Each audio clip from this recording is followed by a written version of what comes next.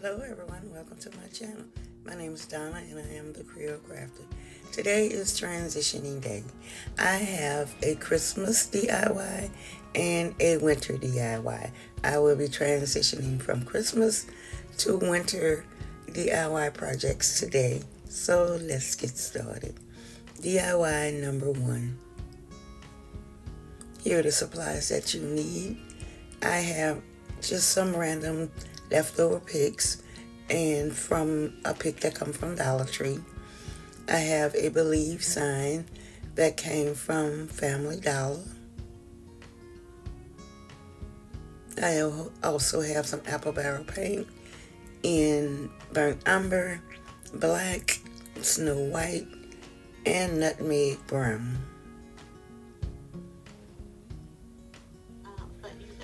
Now the first thing that we're going to do is we're going to paint our Believe sign, and I'm using the burnt umber to paint the outside frame of the sign. Well, I'll be painting the inside too, the inside and the outside of the frame.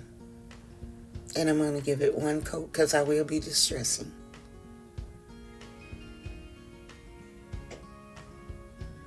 And now that that has been painted and dried, the next thing that I will be doing is painting the Believe word, and I'll give it each letter one coat of the nutmeg brown, but I'll be painting the Christmas tree and the little snowflake and the deer head in there a different color.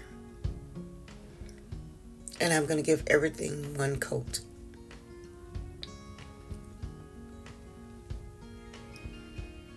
And if I didn't say, these are Farmhouse. I'm sorry.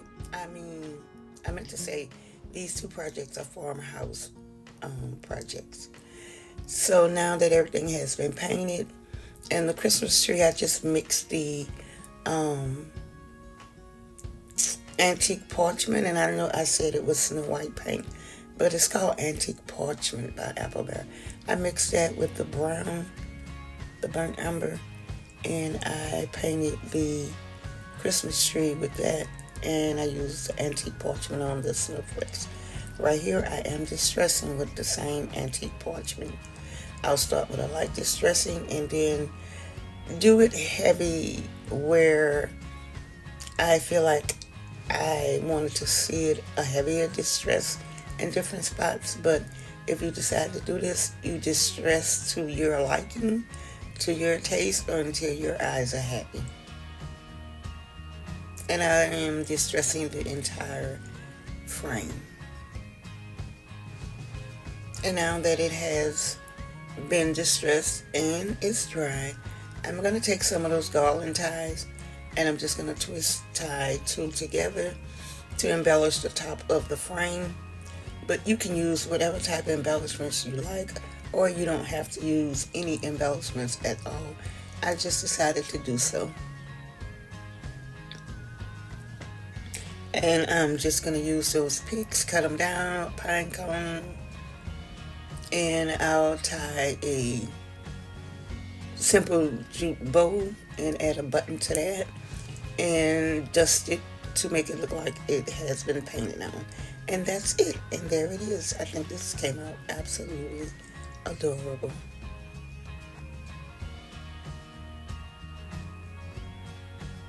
Leave me a comment, guys, and let me know what you think. Let me know how you feel about this Breathe Christmas Farmhouse sign. I'm sorry, I said breathe. Lord have mercy. Believe. The word is believe, not breathe. It's early, y'all. It is early in the morning. I'm just trying to get started. Okay, let's move on. DIY number 2. Here are the supplies that you need for this project, and it's simple. You don't need that much. I have a glue stick, some jute twine from Walmart. The glue stick came from Dollar Tree. I have a Home Sweet Home shelf stand from, where did I get that from? Dollar General. I have some scrapbook paper from Dollar Tree and some of those peel and stick letters from Walmart. Now, the first thing that we're going to do is, and I'm going to do it on the back of the sign. I'm going to use the back because I want the front to stay like that so it can be a double-sided sign. And I'm just going to take that scrapbooking paper, place the sign on the paper, trace it, and cut it out.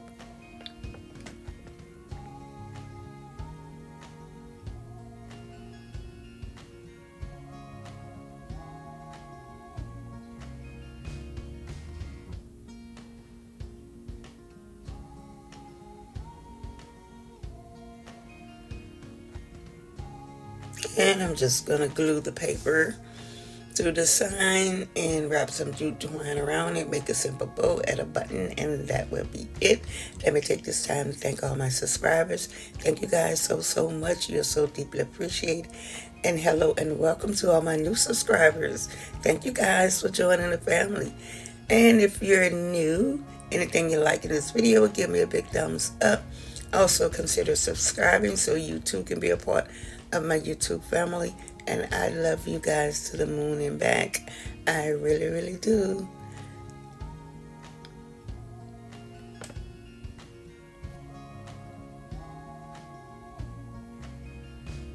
And right here I'm just taking the sanding block that I got from Dollar Tree and sanding the edges in a downward motion to get rid of all that excess scrapbook paper off the edges.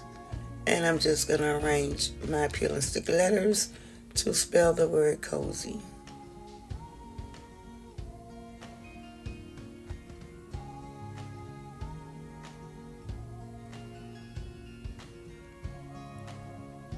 And as I said before, just take the jute twine, wrap it around a few times, and tie a simple bow.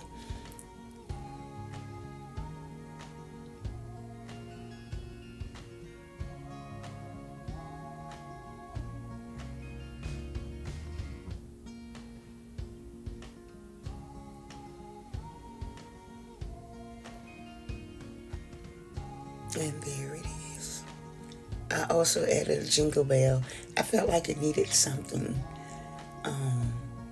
So yeah, added a little jingle bell. And there it is. Leave me a comment, guys. Let me know what you think of this cute little cozy sign.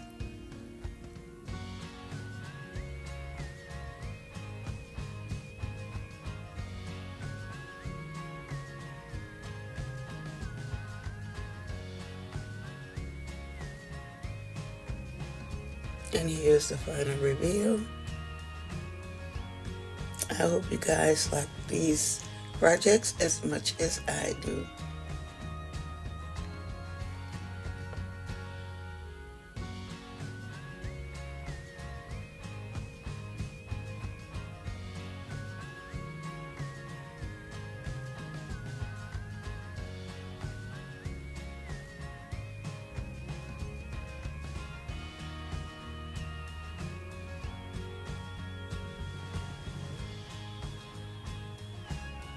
Okay guys, thanks for watching. If there's anything in this video that you like, give me a big thumbs up. Also consider subscribing so you too can be a part of my YouTube family. And if so, don't forget to hit the notification bell, drop down, click all, and YouTube will notify you when I upload a new video. Bye bye.